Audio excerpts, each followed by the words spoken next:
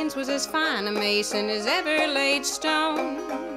He built a fine castle and pay he got none.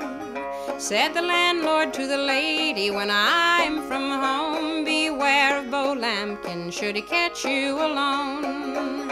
Oh no, said the lady, you need not fear him. Our doors are all bolted and our windows barred in.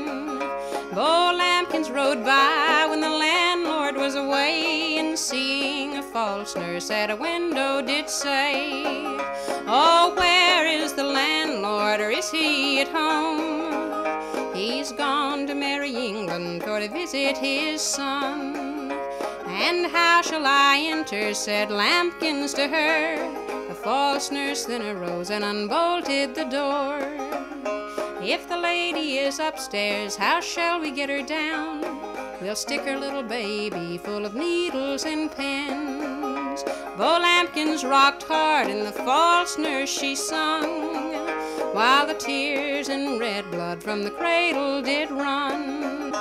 The lady come downstairs, not thinking of harm. Lamkins then arose and caught her in his arms. Oh, spare me, Lamkins, oh, spare me a day, and you shall have as much gold as your horse can take away. Oh, spare me, Lamkins, oh, spare me a while. Can't you hear how mournful my little baby does cry? Oh, spare me, Lamkins, oh, spare me an hour, and you shall have my daughter Betsy, my own blooming flower. You can keep your daughter Betsy to wade in the flood. Here, hold the silver basin to catch your heart's blood.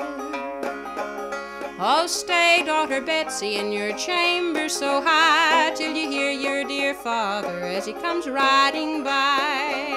Oh, father, said Betsy, when the landlord come home, Lamkins killed my mother while you was gone. Lamkins was hanged to the gallows so high, while the false nurse was burned to a stake standing by.